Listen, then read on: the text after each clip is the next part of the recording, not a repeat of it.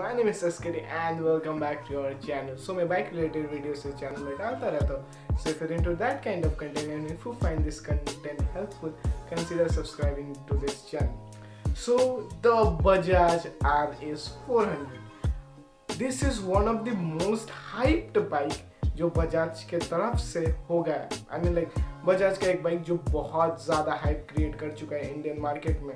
और ये कोई वो रैंडम वीडियो नहीं है जहाँ पर मैं बाइक के स्पेसिफिकेशन के बारे में बताऊंगा या फिर उसके लुक्स के बारे में या फिर लीक इमेजेस के बारे में.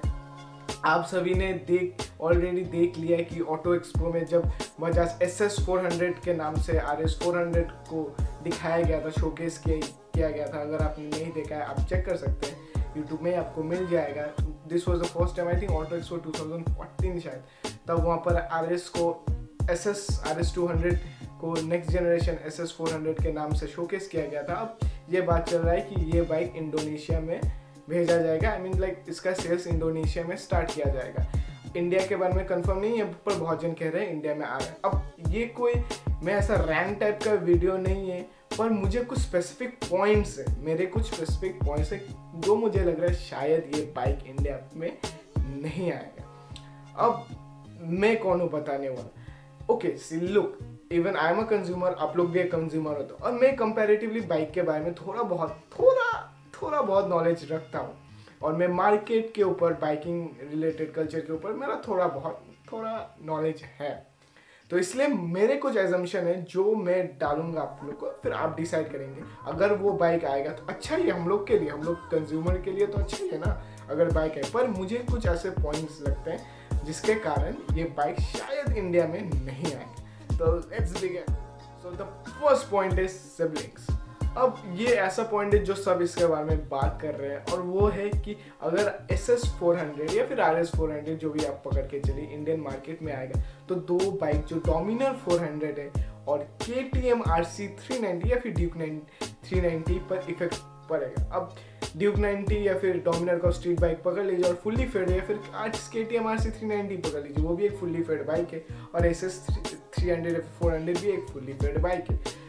तो कंपनी जो KTM और बजाज आपको पता है ये पार्टनर्स है, तो इम्पैक्ट एक पड़ेगा ही दूसरे मॉडल्स पे, या फिर डोमिनर के सेल्स में, या फिर ड्यूक के सेल्स में, या फिर KTM के सेल्स में. अब मुझे नहीं लगता कि कंपनी ये चाहता होगा कि ऐसा कोई एक बाइक लॉन्च करे जो प्री एग्जिस्टिंग जो पॉपुलर प्रोडक्ट्स है उस पर इम्पैक्ट डाले, उसके सेल्स के ऊपर इम्पैक्ट डाले. The second point is the design. अगर हम ऑटो एक्सपो के बारे में बात करें, मैं कोई लीक इमेजेस के बारे में बात नहीं करना चाहता, और मोर ओवर लीक इमेजेस में भी जो दिखाया गया है वो ऑटो एक्सपो में जो दिखाया गया था करीब वैसा ही बाइक है. अगर आप देखेंगे तो RS का जो SS या फिर RS400 का जो लीक इमेजेस या फिर जो बाइक शोकेस किया गया था ऑटो एक्सपो में, वो डिट्टो बहुत लाइक एटलीस्ट 80-90% तो RS200 जैसा ही दिखने में.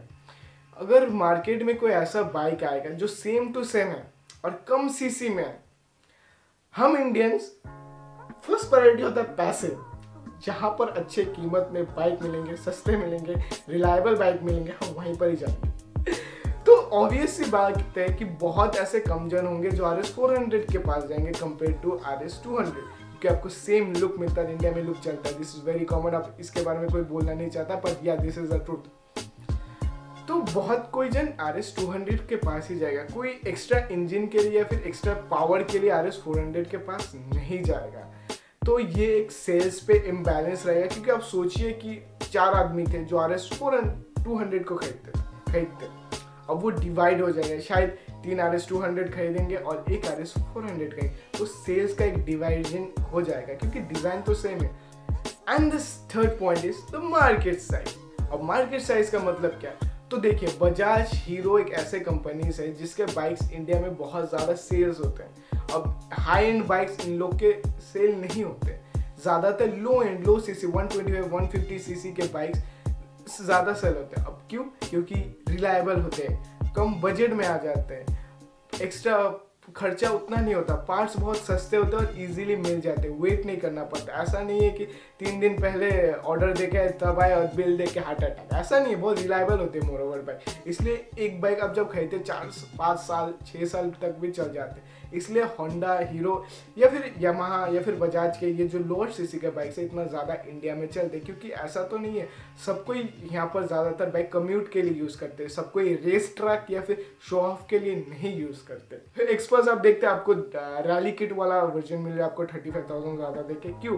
क्योंकि उन लोग को भी पता था अगर वो एक प्रॉपर ऑफ रोड बाइक निकालेंगे तो वो मार्केट साइज में बहुत कम बिकेगा, पर बहुत एक छोटा नीश को वो टारगेट करेगा। तो यहाँ पर ये एक बात आ जाता है कि RS400 अगर लॉन्च होगा तो कंपैरेटिवली ऐसा नहीं कि बहुत जन को वो अट्रैक्ट करेगा, बहुत सारे बायर्स को अट्रैक्ट करेगा, सेल्स अच्छा होगा, ये एक प्रॉब्लम हो सकता है बजाज के लिए। यही कुछ पॉइंट्स मेरे दिमाग में थे, क्योंकि ये बाइक ने बहुत ज़्यादा हाइप क्रिएट कर चुका अभी इंडियन मार्केट में, पर बहुत कोई ये छोटे छोटे पॉइंट्स के बारे में नहीं सोच रहे कि शायद कुछ कारण के वजह से ये बाइक इंडिया में नहीं लॉन्च हो। अगर होने से हम लोग के लिए अच्छा, और अगर लॉन्च होगा तो एक प्रॉपर वीडियो उसमें भी आएगा।